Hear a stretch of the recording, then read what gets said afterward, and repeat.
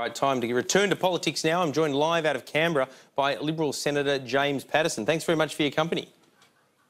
Always a pleasure, Peter. Now, I know your side of politics, you know, the culture wars is part of what's going on around 18C. You're sick of the kind of PC attitude of the Greens, save the sperm whale, worry about the Great Barrier Reef and climate change and all the rest of it. But let's park that to one side.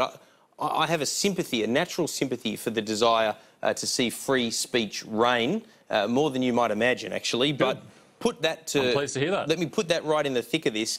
The issue, though, for me, is what about the changes to 18C would have changed cases before now? Because the QUT case, a disgrace, the Bill Leak case, a disgrace, but opponents of change to 18C make the point, which I think's right, that those cases wouldn't have proceeded with the procedural changes that have been recommended for the Human Rights Commission. What specifically would have changed in those cases or others had 18C been amended in the way that the government now wants it to be? It's a really great question, Peter, and actually this is the heart of the issue and why I believe both the procedural changes and the legal changes need to proceed. Now, had these procedural changes been in place, there's no question that the QUT case, for example, would have been more quickly resolved. It wouldn't have sat in the Human Rights Commission for 14 months, for example, because we put a time limit on it. And the students in the case would have known about the case from the beginning, so they would have been better able to defend themselves. So that would have been preferable. But there's nothing that would have stopped the applicant in the QUT case from taking the matter to court. And we know from how she behaved in the actual court case that she was a very determined litigant, and she would have taken this to court anyway, as she did in this case. I mean, even after she lost resoundingly and had enormous costs awarded against her in the initial case, she still then sought leave to appeal to the Federal Circuit Court. So it's important that the law is changed as well, so that those students in that case would feel confident that they'd be able to adequately defend themselves if another case like that was brought against them. And absolutely crucially, Peter, just finally here, really quickly, those 3 students who paid the $5,000 each to be removed from the case, they might not have felt the need to do so if they'd felt that the law was on their side and they had a good chance of defending themselves. But having said that, though, even Tony Morris, the QC that was defending the QUT students, he said it in an op-ed in The Australian that I write for as well, and he's said it post the case as well. I think he said it at that Bill Leak function before he passed, tragically, that had the procedural changes been in place in time for the QUT case, that would have been enough to stop it dead. So, again, my question is, it doesn't sound like anything beyond those procedural changes would be necessary to deal with the QUT case. What about, is it something else? Like, so I guess what I'm driving at, Senator, is, you know, the Andrew Bolt case, I'm not sure whether that would have been changed. It certainly, I don't think, would have changed because of these procedural changes. Is that a case that the change that your side of politics are recommending to 18C might have changed? Well, we'll come to that in a minute, but just to be clear, you are not correctly stating Tony Morris's views, and I can say that with great confidence because I had an email with Tony about the proposed changes last night. He's in. I know he's in favour. Let me say, his view. I know he's in favour of changing 18C. He's on the record about that. But he did also make the point, both in that op-ed as well as what he said at that event, that what happened to the QUT students would not have happened had it been for the procedural changes were they in effect. No, I'm sorry, Peter, that's not Tony's view. Tony's view is the same as mine, that it would have been a less painful process for the students, but not that it would never have got to court. And it's very clear that it would have still got to court because there's nothing that would have stopped the applicant from taking it to court from the procedural changes. So yes, it would have been a less painful experience for the students, but at the end of the day, they still would have had to defend themselves in court if this law was not changed. Okay, so on that, because I'm not, if you like, challenging you on that. I'm interested in clarifying on that, which goes back to my premise that I'm not a zealot opponent of what the government is proposing. Far from it. So let's just workshop this if we can. So under the procedural elements only, what would have happened then in the QUT case, to the extent that we can crystal ball gaze? Are you saying that despite those procedural changes, there still would have been capacity, would there, for the person taking action to have said, procedural changes or not, I'm insisting on my day in court? Is that your point? Well, yeah, that's right. And it's worth stepping through what the procedural changes are and what effects they would have had. Yeah. So the first one is a complaint would need to be made within 6 months as opposed to currently within 12 months. So in this case, the applicant did wait for the full 12 months before making the complaint. Yeah, so that would have been shortened by 6 months. But I agree with you, they wouldn't have. They would have just acted more quickly. So I don't think that procedural change would have made any difference. Yep, okay. So that's number one. Number two is the Human Rights Commission would have been required to notify all the applicants in the case. That's good. The students would have known about it. Number three, the Commission would have had a time limit, although it's not a firm time limit, it's an indicative time limit of 12 months to investigate and conciliate the case. They took 14 months to do with it. So best case scenario, that would have reduced it by 2 months. Another change is that if the Commission decides to terminate a case, then the applicant would have to seek leave from a court to continue the case. Now, the applicant did seek leave from a court to continue the case in the appeal, so we know that she would have done that. Can I stop you on that one? Because that's just one where I want to ask some questions. So there's a big difference between this lengthy, drawn-out process through the courts, which ultimately found in favour of the students, isn't there, and the, relatively speaking, much shorter process, which was the appeal, where she withdrew from. Is it only the shorter process under the procedural changes that would have continued, or is it both? Well, I mean, for the students, it was the cumulative effect of the Commission taking a long time, the courts taking a long time, there being an appeal. So it was a combination of all those things is why it added up to almost 4 years, which is an extraordinary length of time to have a matter like this resolved, particularly such a trivial matter. Now, the other thing, though, is coming to this point about termination, Peter, is that the Human Rights Commission already has the power to terminate vexatious complaints. We're going to make that power a little bit wider. I think that's a good change.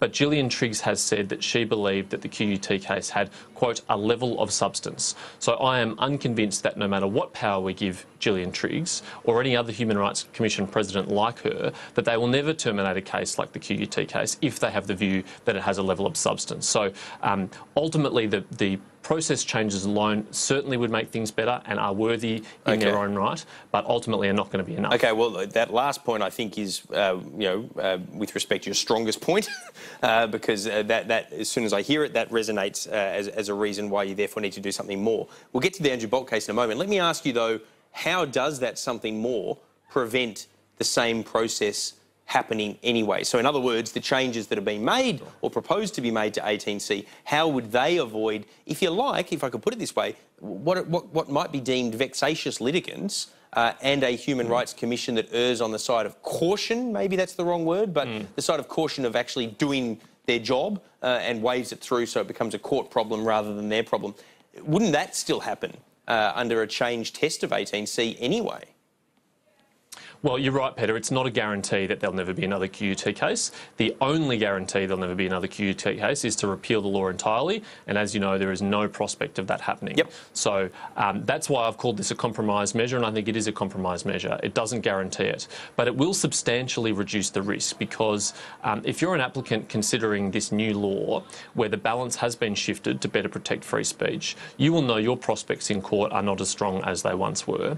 And if you're a potential respondent in one of these cases, you'll be more confident that if it does get to this, that you'll have a good chance of defending yourself in the court. So particularly for those 3 students who paid the $5,000 each, they're very unlikely to feel the need to do that if they're accused again, if the conduct is as trivial as it was in this case, because they'll be confident that they'll have a good case to defend themselves. They'll be confident that they haven't harassed or intimidated anyone, and they'll be confident that with an objective community standards test rather than the relatively subjective reasonable person test we have at the moment, that they'll be able to defend themselves adequately. OK, let's get to the Andrew Bolt case. One of the things that when people have been proposing changes that have not involved changes to 18C to the extent of what has been proposed through the Liberal Party room yesterday, the joint party room, I have been critical of people that have, if you like, railed against the Andrew Bolt decision but then proposed measures that won't do anything to adjust what happened to my colleague here at Sky News, Andrew Bolt.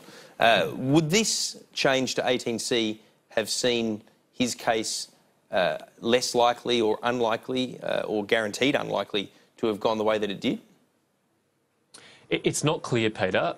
The judge found in the case that Andrew Bolt's article had offended, insulted and humiliated and intimidated the applicants in the case. But it's a cumulative though, isn't it? So if you don't have the other three, do you get to the last one, which is the higher bar of intimidate? If you've got harass and then intimidate rather than all the others, do we know? I mean, what's the professional opinion on that?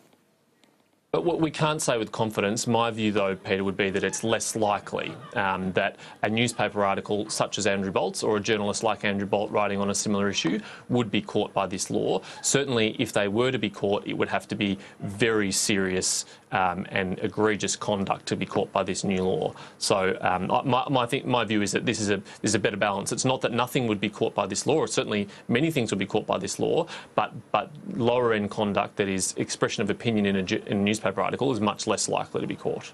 Okay, and is it your view, I mean, we've got to be careful that we don't reflect on the bench here, but is it your view that had the Bolt case been appealed to a higher court, that there is a fair or a good chance that it might have been overturned? And I guess as part of that question, were it to have gone the way that it did in that court, but with the newly framed 18C, a lot of crystal ball gazing here, Senator, my apologies, is it your view that that would have made it even more likely that had it been appealed, it would have been tossed out at some point?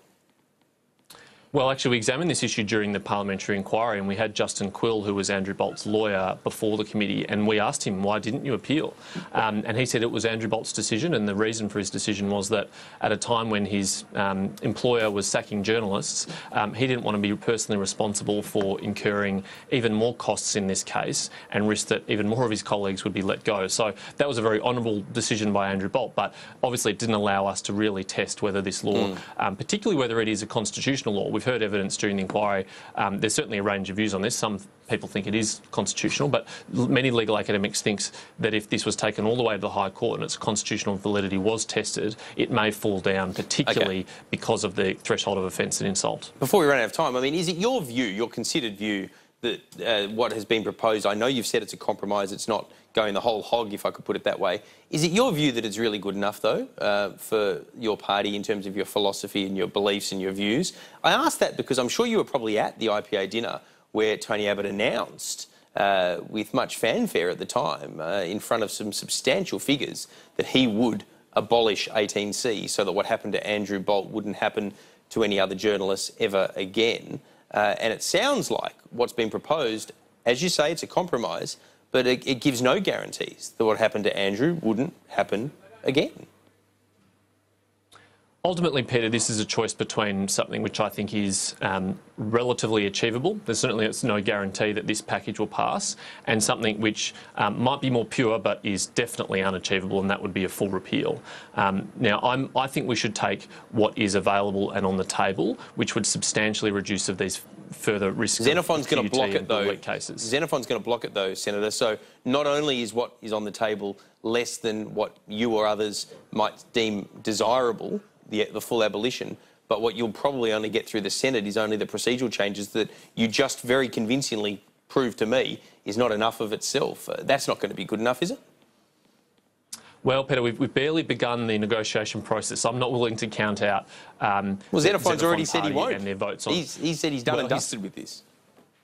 He's certainly said he won't vote for what the government has proposed, but I'd be very interested to know whether they have any amendments that they'd propose to make it more acceptable to them, whether there's any version of this that they're willing to vote for. I certainly understand and respect that they don't agree with what the government has proposed, but that doesn't remove the possibility that they'll be willing to vote for something else. So we're at the beginning of this process in terms of the Senate.